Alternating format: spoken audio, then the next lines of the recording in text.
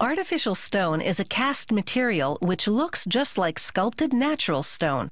Since the early 18th century, manufacturers have cast stone in molds, producing beautiful garden and landscape ornaments, as well as architectural components designed to enhance buildings.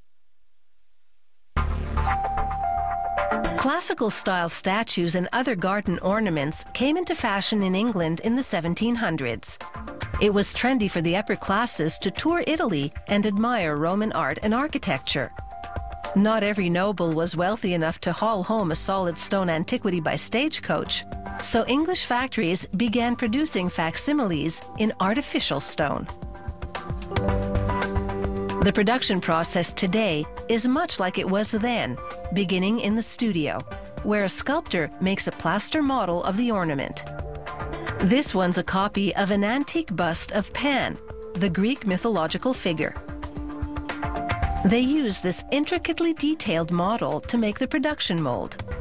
After coating the plaster with a sealer, they cover the entire model with thin strips of clay, making certain divisions between strips to create the production mold's various sections. Over the clay, they apply 6 or so layers of fiberglass cloth saturated with resin. The resin cures, producing an 8 to 10 millimeter thick multi-section case around the clay-covered model. Next, they open the case and remove the clay, which leaves a gap around the model. They close the case and fill that gap with their specially developed rubber. When the rubber cures, they open the case and remove the model, revealing a rubber mold which bears all the model's intricate details. They send this cased mold off to the production facility and put the model in storage until the rubber mold wears out and it's time to pour a new one. The artificial stone is a natural-looking off-white color. It's made of fine sand, white cement, and limestone, plus plasticizers, waterproofers, and a few secret ingredients. The factory adds stone pigments into the mix to produce terracotta and other colors.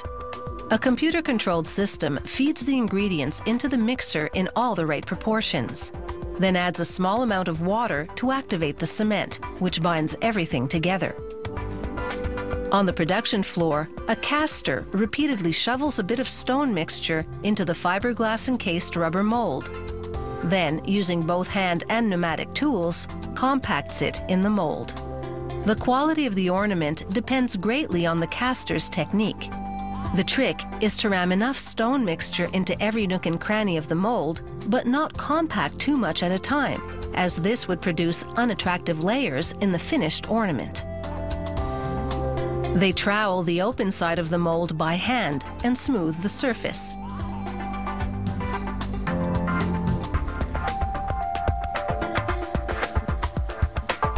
The stone mix takes 24 hours to reach an initial set. Then, section by section, they unbolt the case and peel off the rubber mold.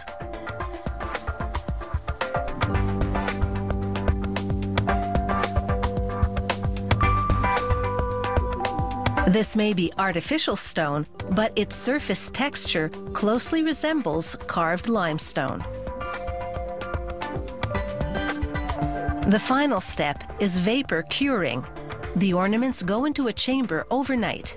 The steam forces moisture into the pores, curing the cement inside. This type of artificial stone is called dry cast limestone. Other ornaments are made of wet cast limestone, a mix of similar ingredients, but in larger particle size and containing much more water. Because you can embed stainless steel reinforcement bars in it, wet cast is the better material for making objects such as garden benches or large fountain bowls, which require structural strength. Wet cast doesn't have to be vapor cured because of its high water content. However, unlike dry cast, which is finished when it comes out of the mold, wet cast does require finishing. Workers have to grind away excess material, which sometimes seeps out of the joints in the mold and hardens. The wet cast surface is smooth and sealed, so it's normally easier to clean. Dry cast stone, by contrast, has a textured surface and weathers to an antique look.